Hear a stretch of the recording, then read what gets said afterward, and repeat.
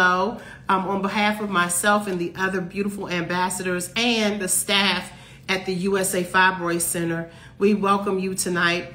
We are so grateful that you decided to join us, and we have a special guest. This is Dr. Jacob White, and he is the medical director of the Fibroid Services at USA Fibroid Centers, and he is a board certified interventional radiologist. So how are you able to determine from a telehealth appointment if a person does in fact have fibroids?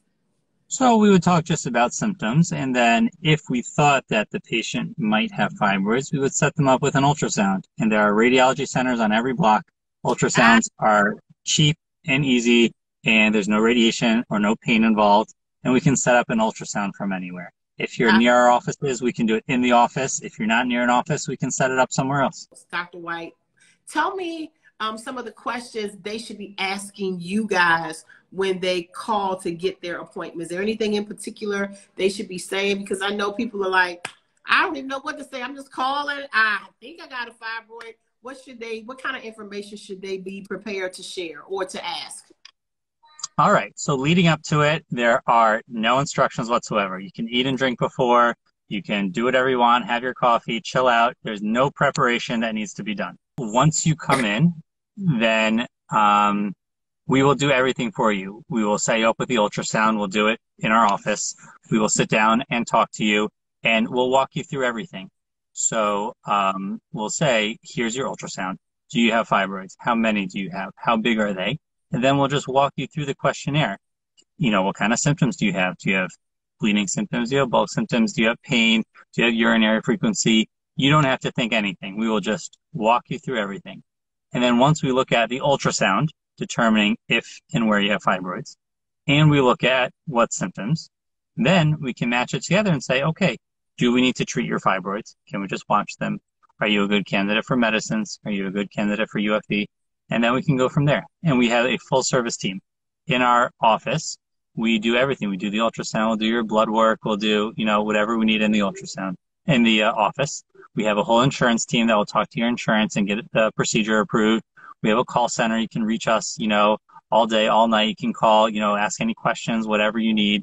And we'll really walk you through the whole thing, soup to nuts. You don't need to think of anything. I think, just kind of knowing your options is going to be helpful. Because I didn't know I had any options, Dr. White. I really didn't. I thought the only way to remove the fibroid was through a hysterectomy. And I feel so bad about that because I'm a person who does research. Like I have 2 or 3 degrees. Like what the heck? So it's not even about an educational thing. It's really about, accessibility. I didn't have any access. I had no idea. I didn't even know to ask. You see what I mean? Like I didn't even say, can I get a second opinion? Or is there another procedure that we can do? Like I just did not know this, and none of my friends talked about it. None of my close. I mean, I have the same friends that I've had for 30 years. I mean, is this a conversation that we should be having with our friends? Yeah, I think we do have to start talking about it more.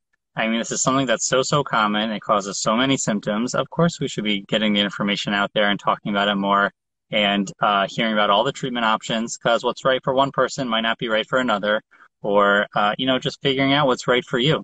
And the beauty about uterine fibroid embolization is once you do it, women are really, really happy with it. Over 9 out of 10 women are happy and would have chosen it again. Not only that, if for whatever reason you're not happy, you can always go on to have the myomectomy or hysterectomy later. It doesn't preclude that.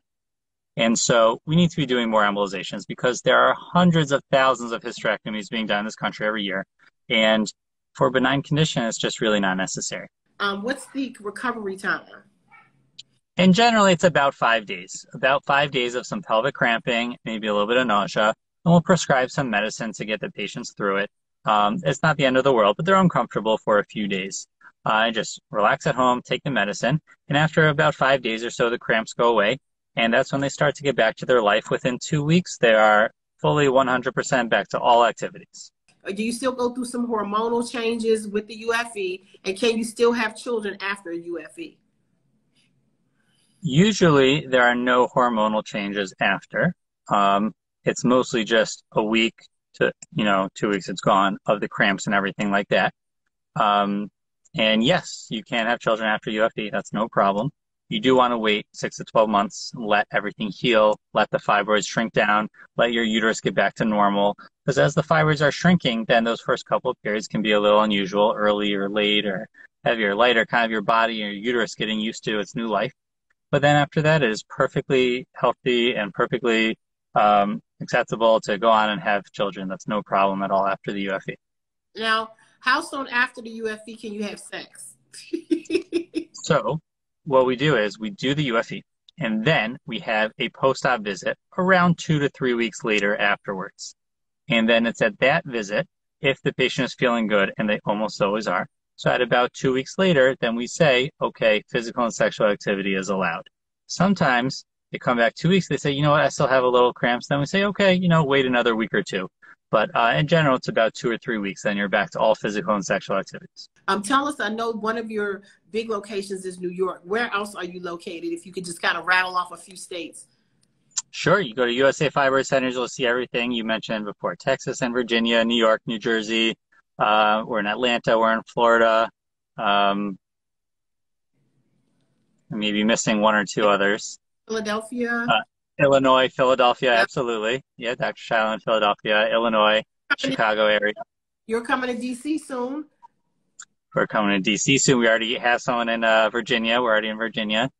So yeah, we're always expanding. We're all over. And like I said, we're happy to do a telemedicine visit to kind of see if it's right for you. And we have people that travel. If they don't have in their city or state, they can come and we can do a telemedicine initial evaluation. If they want the UFE, they can come and spend a couple of days, have the procedure, and then go back home. We've done that before too. How come this procedure is so successful? Like what makes it so great? Well, the best things in life are just really simple solutions. This is so straightforward. It's just simply just killing the fibroids. You have fibroids, they're hurting you. So we cut off the blood supply and we kill the fibroids. It's that simple. And the procedure is very simple, very elegant. It's done in 20, 30, 40 minutes in our office. No cutting, no scars. The procedure is easier than surgery. The recovery is easier than surgery. It's really just a simple, elegant solution. It's a great way to control the fibroid symptoms. But I want to actually make a challenge to them tonight, Dr. White. And I'm going to ask you to do a challenge, and then we're going to close out. I challenge each of you to tell 5 people tonight. Screenshot this and to send this to 5 people and ask them, do you think you have a fibroid? Are you aware? Do you know what fibroids are? I love your challenge. That's, everything that we're trying to do. And look, we already said 70, 80% of women have fibroids. So if you text 5 people, chances are 3 or 4 of them by the numbers will have fibroids, as crazy as that sounds. So that's an awesome challenge. And then the next step is reaching out to us and getting help. And it's really easy. Go to the website, call the number, and, reach out to us, and we can help you along your fibroid journey and, get you better and get you feeling better, treat your fibroids, and, you'll see it's not so hard, and we'll get you through it.